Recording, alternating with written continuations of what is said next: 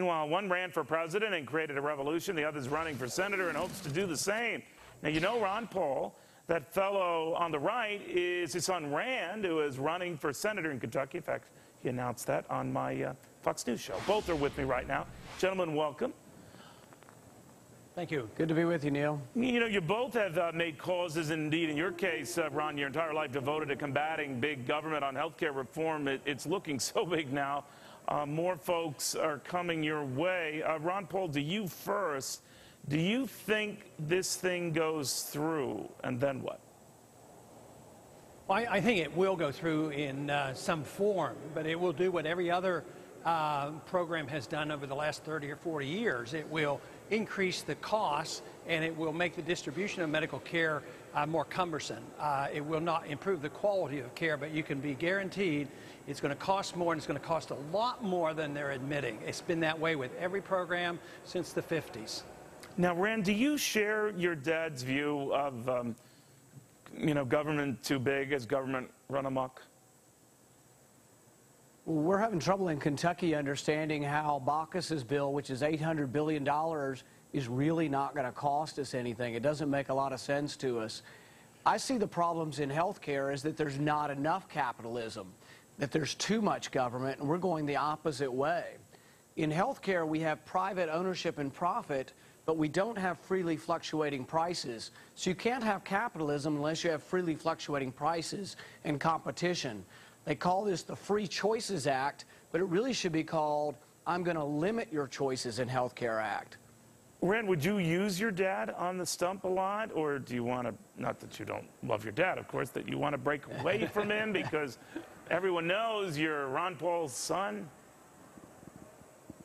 Well, it has opened quite a few doors, and I couldn't do this without his freedom movement that he started. So I readily admit that and don't run away from that at all. But I also say that I can't win this on his merits. I have to win this on my merits. I have to be able to articulate the freedom message, the message of capitalism, the message of less government in my own words. And actually, I have to grow the freedom movement. While we're big, we haven't been big enough to win a lot of races yet. So I have to be able to grow the movement big enough to win a primary. But we're shaking them up here, and it's pretty amazing how much we've done in the last 4 months here in Kentucky. You know, Ron, with apologies to your son, I mean, there are many who look at this now and say, well, Republicans have failed on spending. You've even mentioned that yourself. Democrats have failed on spending. So maybe there's a third-party way. And many have always pushed you in that direction. You've always pushed back and said no. Are you open to that? Do you think your son should be open to that? No, I don't think so. Rand talks about the freedom movement, and that's what we're talking about. The one thing is if you have a true revolution, which I notice people in the media, besides myself, are talking about a revolution. A true revolution is pervasive. It influences Democrats and Republicans. For instance, I think this whole move to audit the Fed is very, very bipartisan. So if it's of value, it gets into both parties. Keynesianism has invaded over the many years, both the Republicans and the Democratic Party. And I still remember hearing Nixon say, we're all Keynesians now. Someday we want people to say, we're all free marketeers now and we believe in sound money. That would show that we have been going the right way and are winning the fight.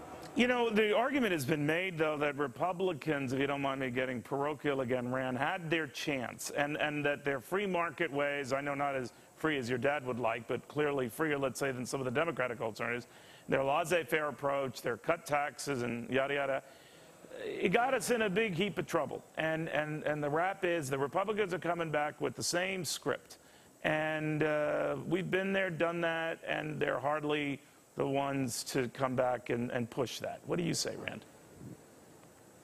I don't think we quite ever tried it. I mean, we had 8 years of control, or 6 of 8 years of control under George W. Bush, and we doubled the debt from $5 to $10 trillion.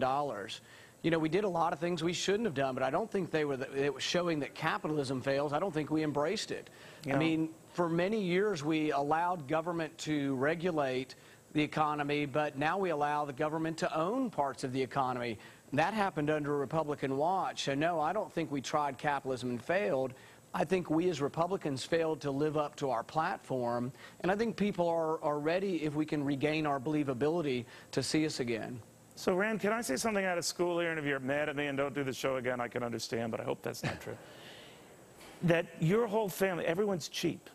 And you really practice what you preach when it comes to the government not getting too big, that you yourselves, as a family, are cheap. That your dad's cheap, that, Rand, you're cheap, that it takes a lot for you to spend money. Is that true? Oh, I think exactly right. I'm very frugal in my personal life, and I'm very frugal. I'm very frugal with the money that people give to me as well. In fact, I've already have a forced savings plan of the money given to me. I'm already putting it aside and saving it for the spring and telling everyone in the campaign, guess what? We don't have $1 million. We only have $50,000 because I'm putting it all aside. So what is your you got to have the money. What's the most extravagant thing your dad has splurged on? You know, maybe going out for ice cream. Oh man, he's not the he's not the biggest of the spenders, I don't think either. Why am I not surprised? Dr. Rand Paul, thank you very much. Congressman Ron Paul, thank you very much. It's a delight having both of you here.